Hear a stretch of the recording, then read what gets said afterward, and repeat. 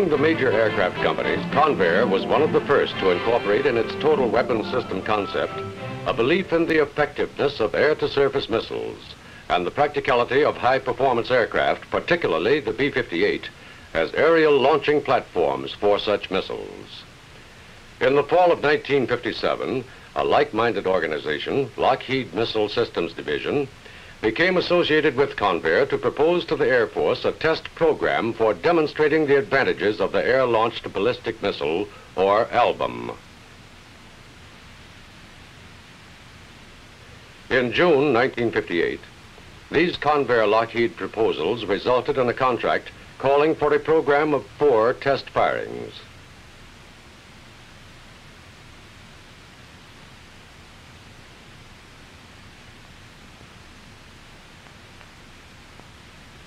The purpose of this report is to give an accounting of these 4 test launches, as well as a final appraisal of the program's accomplishments measured against its original goals.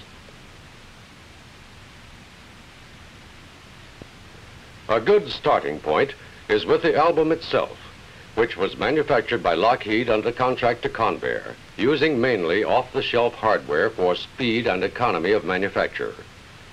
The missile was powered by a solid propellant rocket engine and used aerodynamic surfaces for stabilization and control. Its overall length, 30 feet, maximum diameter, 31 inches. The gross weight at launch was over 12,000 pounds. A reinforced plastic nose cone was designed to burn or break away during re-entry, exposing the heat sink type nose cone. The space behind the cone contained the control and telemetering equipment. For the first 2 tests, a programmed autopilot controlled the missile flight path, while the final pair of launches were controlled by Autonetics inertial guidance systems. Ballast was provided both for adjustment of the center of gravity and simulation of an actual payload. The destruct system was directly forward of the Thiokol XM-20 rocket engine. The controllable fins, hydraulic system, and rocket nozzle in the aft barrel section. At Convair Fort Worth, the necessary modifications for the B-58 to serve as a missile carrier were accomplished as scheduled. Chief of these was the design and fabrication of a special pylon adapter, capable of being connected to the airplane by its regular free-fall bomb pod hooks.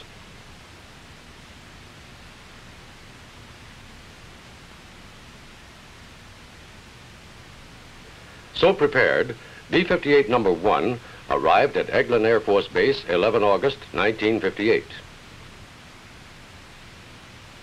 Here, a minimum of further adjustments was needed for the attachment and release gear, with 1 shakedown flight made by way of final checkout. The B-58 carrier was staged out of Eglin Air Force Base, with the test to be made over the Atlantic Missile Range off Cape Canaveral.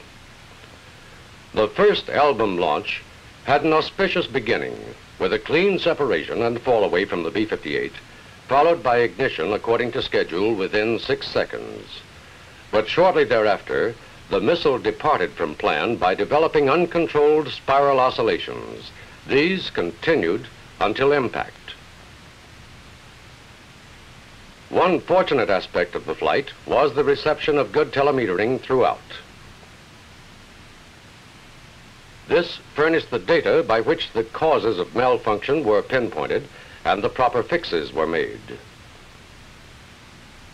So corrected, the second ALBM was brought to Convair, where it was run through the analog computer for a double assurance on the fixes. At Eglin, preparations for its test launch, while now nearly routine because of the experience gleaned from the first flight, were nevertheless thorough. After some weather delay, the second test was scheduled for 19 December, when conditions favored visual tracking.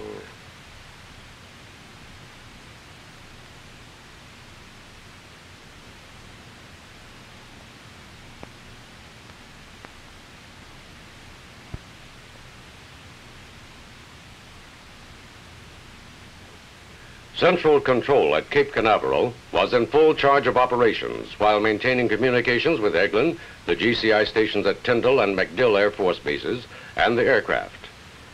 Its flight path having been plotted from takeoff, the B-58 soon reached the area under the immediate direction of central control and was vectored on the launch pattern.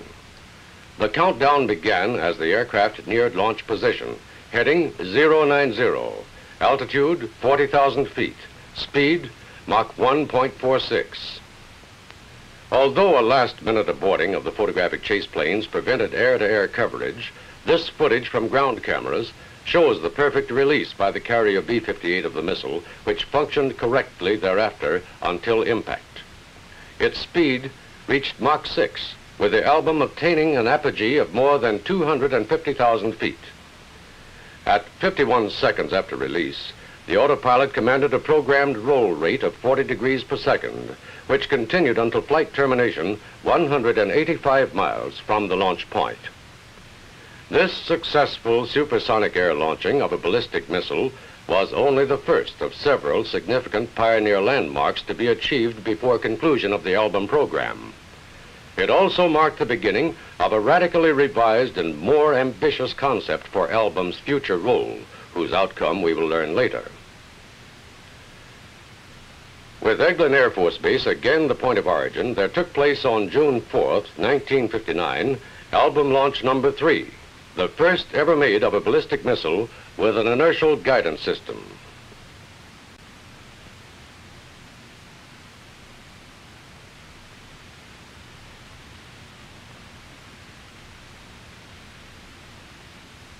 From the steady, level platform provided by the carrier B-58, the missile, already traveling at Mach 1.46, was released and dropped away cleanly.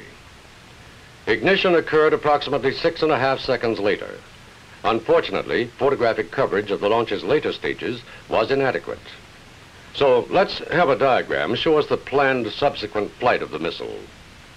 After release, the missile was to take a 90-degree north heading, go to an altitude of 32 nautical miles, cover a range of 181 nautical miles from release to impact, the total flight time being 240 seconds. Because of technical discrepancies in the missile, this blueprint was not adhered to with complete accuracy in every phase of the flight.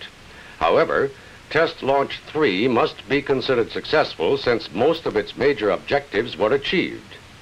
Flight of the missile was stable, and album was shown to have followed the guidance system's commands perfectly. Concurrently with this test program, Convair had been studying the many problems presented by album in that other role mentioned earlier. In November 1958, the result was a submission of new proposals to the Air Force. A go-ahead was authorized and the job defined by revised contract in April 1959.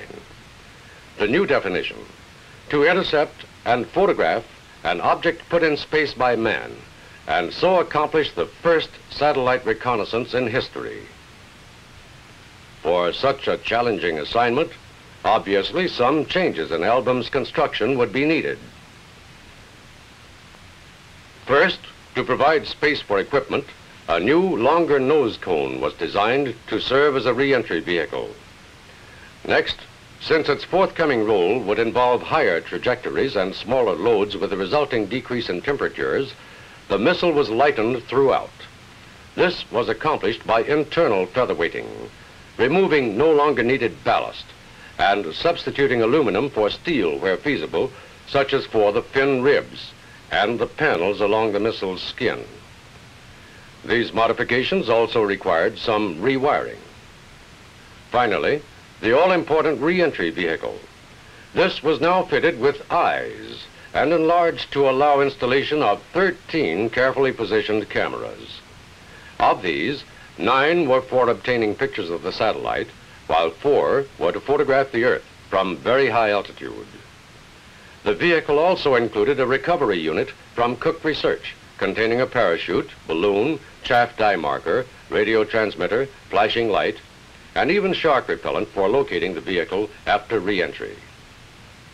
In the late summer of 1959, the successful orbiting of Explorer 4 gave album its target.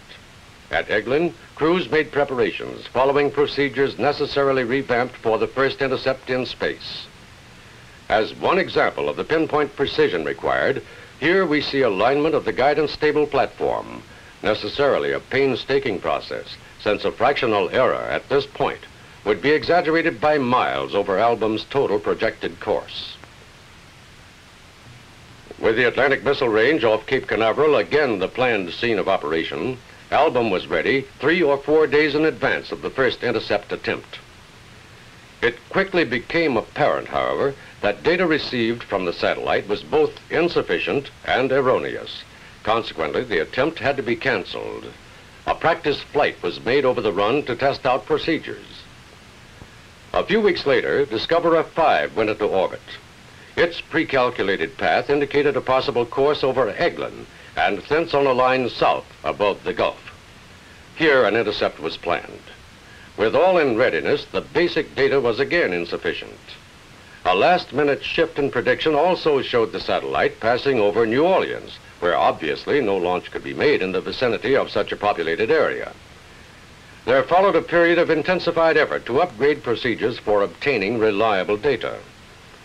As a firming of predictions on the orbit seemed to offer reasonable chances of a successful intercept, a third scheduling of an Album 4 launch was set up for the week of 20 to 26 September.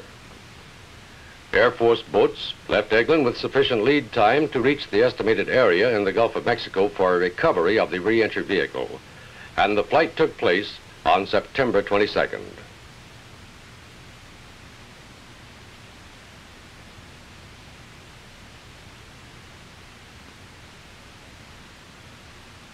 Plans called for launching at a point 80 miles due south of Destin, Florida, over the Gulf, at a speed of approximately Mach 2 and altitude of around 40,000 feet. At the actual time of launch, the B-58 was on its assigned ground track for putting the missile into the path of the orbit. Speed Mach 2, altitude 37,500 feet. Aircraft maneuvers throughout were accomplished exactly as planned.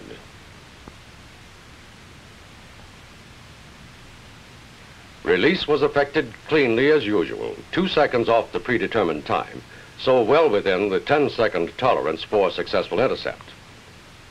After ignition of the rocket engine in the proper manner, the missile began its prescribed pull-up into the desired ballistics path. Soon thereafter, the brief telemetry received at Eglin indicated a malfunction in the missile. At 30 seconds following drop, all intelligence links with Album were lost. However, ground observation of its smoke trail showed a continuance of normal performance.